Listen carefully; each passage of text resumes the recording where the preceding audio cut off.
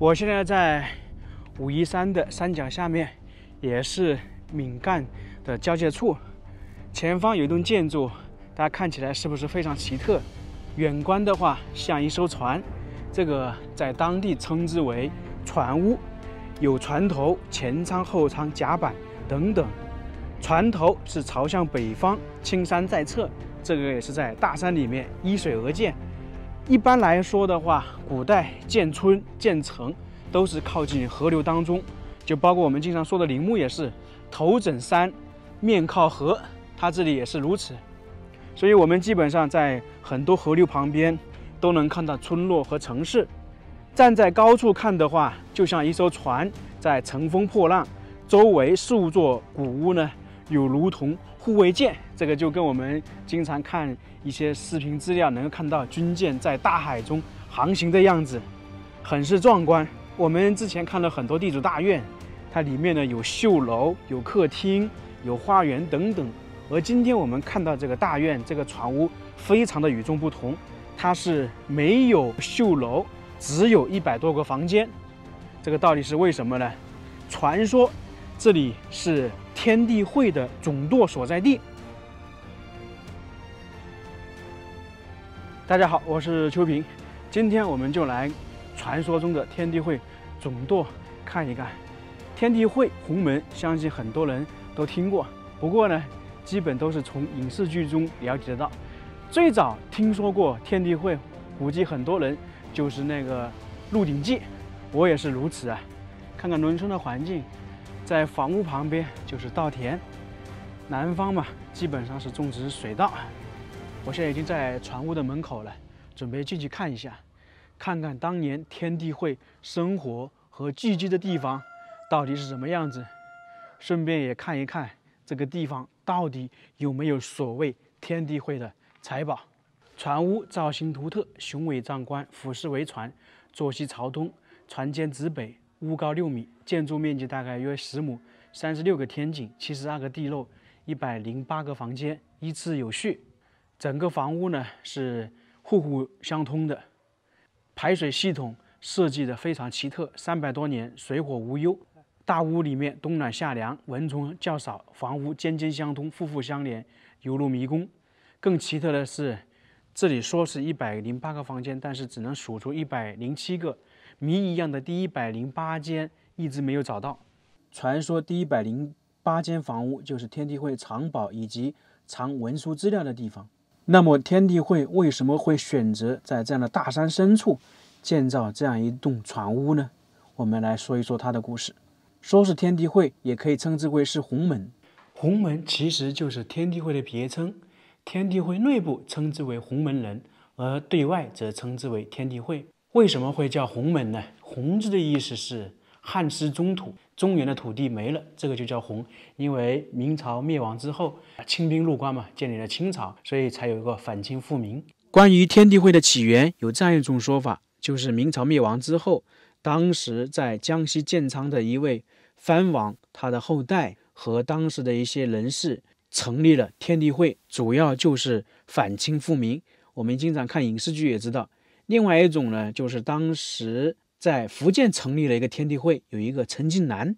尽管说天地会成立之后一直都是以反清复明为己任，但是由于清王朝的统治越来越稳固，那么天地会的生存空间也越来越小，于是他们就慢慢的把基地转移到南方，特别是闽赣浙这些山区，因为山区的话相对来说比较隐蔽，清王的统治呢也没有那么深入。特别是在清朝道光时期，他们在福建发动了一个相当于运动，结果失败了。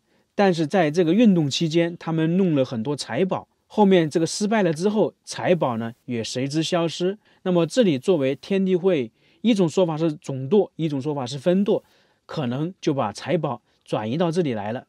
这栋建筑大概是300年左右，相当于是清朝时期建立的。它当时作为天地会的分舵也好，总舵也好，主要就是相当于是一个秘密基地，训练人员。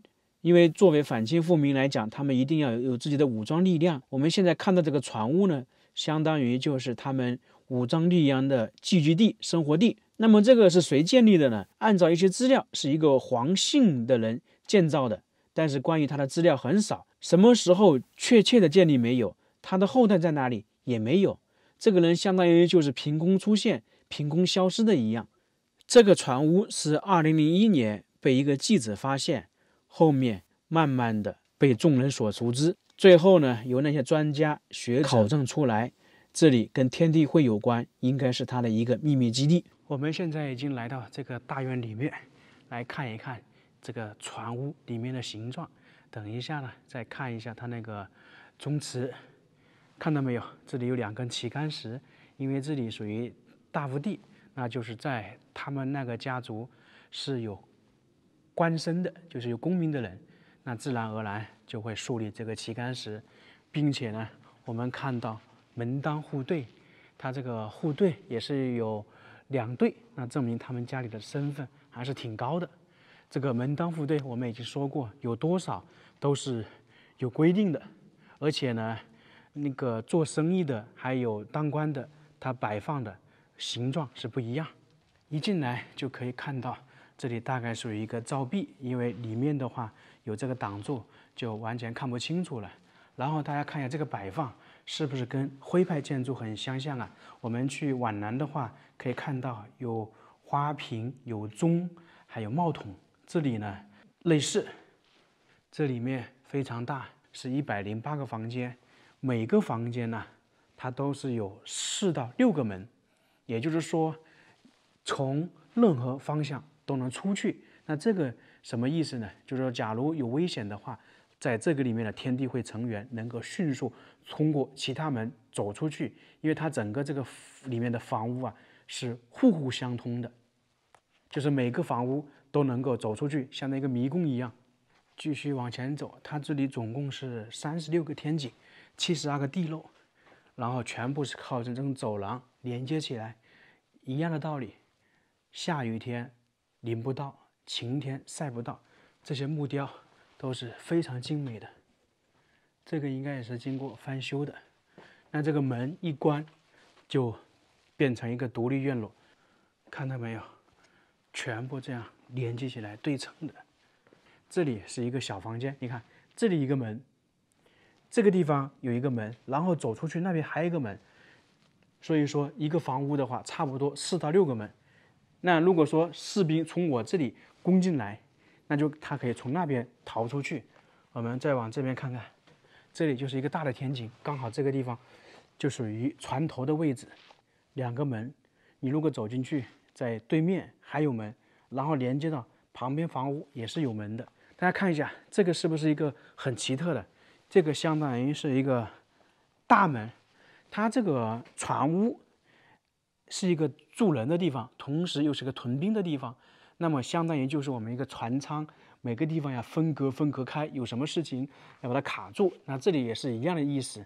就我们看很多影视剧，一个轮船那个某个船舱进水了，那个一定要封闭，让它的水不能到其他的地方。那这里也是一样的，这个地方一关，那边就进不来了，就是能够临时阻挡一下。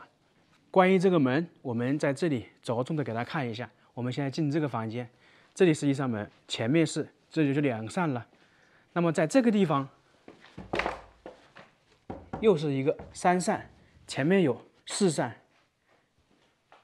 这个地方5个，多不多？所以这里呢，全部是连接起来的。这个船屋一直都说是108个房间，但是实际找到的只有107个，最后一个房屋一直都没有找到。关于最后这个房屋呢，有一种说法，就是天地会它那个财宝就藏在最后一个房间里面，如果谁能找到，就能够找到这批财宝。但是至今呢，在这个船屋里面遍寻都没有看到最后一个房间。它基本每个布局都是一样的。在这个院落很有意思，这边属于厨房，旁边也是厨房。那么这里难道是当时天地会整个厨房所在地吗？是不是很奇怪？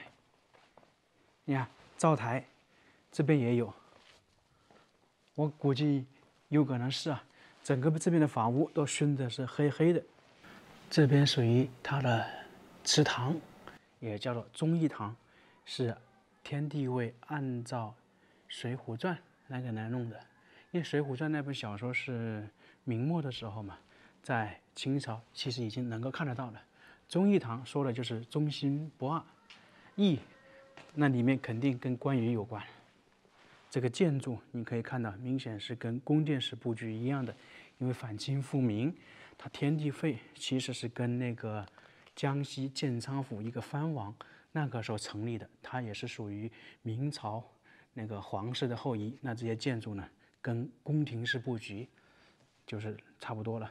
忠义堂，那前面这里呢，应该就是典型的关羽在读春秋，这上面也写了这个符号，大家是不是经常见得到？特别是在影视剧中，你像如来胸前就有这个符号，经常出现于寺庙，寓意是吉祥、功德圆满。在这个祠堂墙壁上面和地上面有很多这个符号，也可以称之是万字符。它是武则天定为万。按照专家考证，天地会的宗旨是反清复明，而在清朝那个时候，你要反清复明，必须要大家万众一心，所以呢，才以这个万字符作为会标。那么这个万字符也可以说是秘密联络的标志。他们当时天地会的弟子就是通过这个会标能够找到组织，联系沟通。你打个比方说，在某个建筑上贴了一下这个，那么来这边的天地会成员就知道这里是他们的基地了。我们看其他的地主大院，窗户基本都是四方形的，而它这里是一个圆形，这里叫做舵窗，有点像船只的那个方向盘，所以说就叫舵窗。直径超过1米，它里面的图案是8箭穿心，在古代建筑中十分罕见。中国古建是以圆比喻天，以方比喻地，经常说的天圆地方。而在这个地方，8箭会向中心，即为会。有专家认为这是天地会的标志，所以说有这个标志就能够证明这个地方是天地会的秘密据点，这个很少见的。在这个墙上有个壁画很奇特，在这里是叫做双龙争鼎，2只龙一个鼎，那么2条龙分别长约4米，宽约1米，刻画的非常生动啊，栩栩如生。这个是全国独一无二的绝版，其他地方没有，大概是200-300年。在天地会刻上的龙肯定是有含义的，明清争夺天下，那么这个龙深一点的代表着清朝，这个浅一点的代表着明朝，中间这个鼎代表天下，双龙争鼎就是代表着明清争夺天下。按照专家考证，那么在这里呢，就代表着天地会就是洪门与清王朝争夺的决心，把它刻画的淋漓尽致，是不是非常奇特、有含义、有代表？看了这么多，大家觉得这里到底是天地会的总舵还是分舵？我估计啊，还是天地会的分舵。关于天地会的这个宝藏，我估计也就是传说而已。如果真的有的话，早就被人找到了。